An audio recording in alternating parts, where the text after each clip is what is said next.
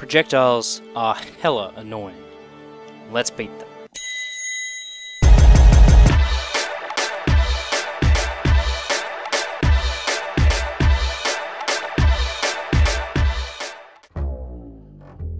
First of all, let's discuss the preliminaries.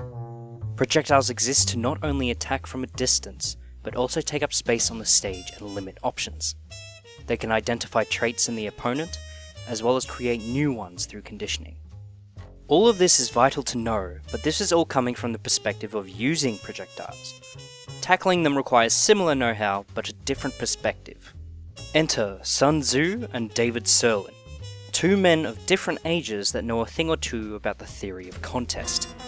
Serlin was responsible for the fighting game primer Playing to Win, a guide that appropriates many of Tzu's war concepts and applies them to fighting games. Both tomes are great reads, but right now we want to focus on Playing to Win's 4th chapter, Attacking by Fire. Serlin points out that the age-old tactic of using fire to mobilize enemies is something that should be done in tandem with another strategy. Fire cannot be reasoned with, and requires no manpower to retain once started. Because of fire's independence, it allows the attacker to apply pressure from two separate points. Additionally, fire's indiscriminate and unwavering nature requires that you find a solution for it, rather than the other way around. You can't scare fire into running away. Sounds a little like projectiles, doesn't it? That's exactly what projectiles are, tools to pressure opponent movement. You need to be particularly aware of this so the opponent doesn't use them to manipulate you into a disadvantageous position. If you can butt heads with them instead of letting them push you around, they're going to have a harder time pushing you off the platform. But that's enough deliberation. In Smash, a rough outline to take in response to projectiles is that of a basic trinity: shield, jumping, and projectile counters. Let's tackle jumping. Jumping, the act of avoidance, is the most common method of projectile mitigation, but has many glaring weaknesses when used recklessly. You jump into the air to avoid the projectile. You take no damage, but you have put yourself into a disadvantageous position. Even though the opponent has inflicted no percent, they have still won the interaction because you have put yourself into a negative zone. Staying grounded retains your options and gives you the ability to choose among them. It's non-committal. You want to minimize the amount of time you spend in the air. A good way to think about what decisions to take is to ask yourself, what do I risk by doing said thing? If you pull off a jab, you aren't risking much since it's quick and allows you to use any other options relatively quickly. Raw charging a smash attack is a huge risk, since it easily telegraphs, immobilizes you, and prevents the use of other options. Similarly to the example of fire I drew earlier, projectiles forcing you into the air is a way of the opponent forcing you into a poor situation, even if you think you evaded them by not getting hit. All of this said, jumping is not always a bad idea. Staying grounded is a priority, but of course there will always be situations where going airborne is better. It also depends on the projectile you're evading. Jumping over Samus's missiles will have little consequence due to their recovery lag. Trying to preemptively jump over Diddy throwing his banana can have serious ramifications, however. Jumping over projectiles can work as a bait, however.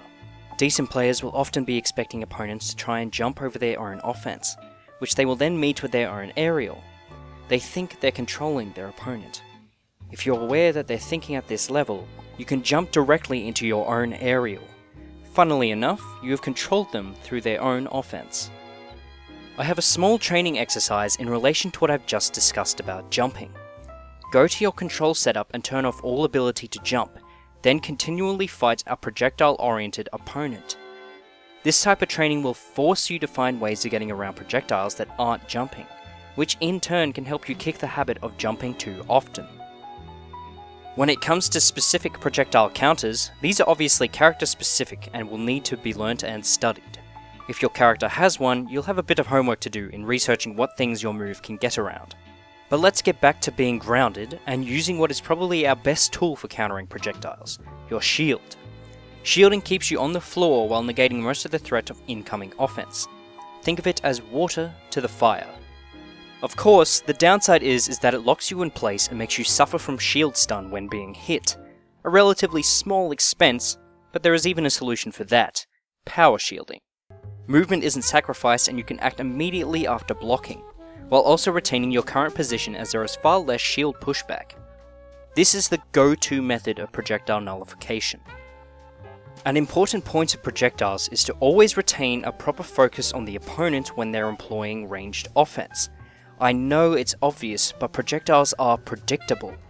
They don't change off their course once being fired, and they don't adapt. Get proficient at avoiding them with your peripheral vision and watch your opponent's behavior. As Miyamoto Musashi says, you should know the position of your opponent's sword without even looking at it. This behavior is something that can be predicted if you take into account the space the projectile takes up. Villager's gyroid takes up this much space over its duration. Villagers know that you have no space on the stage, so they almost always expect their opponent to go airborne in their attempts to avoid taking damage. There is a reason why Renai always covers the air when employing gyroid. So, the solution is to think one step ahead. Always consider where the opponent's projectiles are making you go and how you can foil that expectation. Simply running up and shielding gyroid will remove its influence entirely, eliminating the on-stage threat and any possibility of you being forced into the air. Villager's grab has a pretty slow startup as well, so if he tries to do that in retaliation to your shielding, try out of shield jab. For all the projectiles that someone like Link or Toon Link can lob at you, they're all negated by shielding. If the opponent doesn't have a solid grab game, they aren't going to get very far, despite how intimidating their wall of projectiles looks. It's important to not be distracted by the current threat. Projectiles are so easily deflected. What the opponent is doing or planning behind that smokescreen is what you should be worried about. This is where projectiles can really screw you up, as you begin to become manipulated by their potential, as opposed to their direct influence. If your opponent is an avid projectile user for a large portion of the game, you're going to start expecting projectiles whenever you enter a mid-level range. This causes you to enact defensive or evasive tactics regardless of whether projectiles are present or not, because the threat of projectiles is present, allowing the opponent to capitalize on the resources you'll need to expend to exert such tactics. They will be able to manipulate you simply by moving into a certain range, without needing to commit to using projectiles at all. You will entirely be a puppet on their strings, and this is why I say the best projectiles are the ones that are never thrown. The solution to this is not very complex. Simply standing your ground and proper use of minimalist defensive tactics should prevent you from being manipulated in such a way. The key thing, however, is to be aware that such a tactic exists. It's like rolling from the ledge, a hugely problematic habit that many players have, but once they're made aware of it, they can work to prevent it. These aren't the only methods though. Rolling gets you around projectiles pretty well, but is extremely predictable in its direction. If your opponent has low recovery on their projectile, you'll be bringing yourself straight to them. Crouching with certain characters gives nullification effects similar to shields, with each character getting different levels of benefit from using it. Smash also has universal aggressive projectile nullification measures. You can dash through item projectiles or immediately return them when in midair. Go check out my Smash Corners video on this for the full breakdown. The understated influences of projectiles, those beyond simple ranged and morale damage, must be understood in order to find the most suitable methods of tackling them. Retain the extraneous traits of incoming threats and apply them to the intent of the user, while still minimizing your commitment and your manipulability. This is how we beat those projectiles.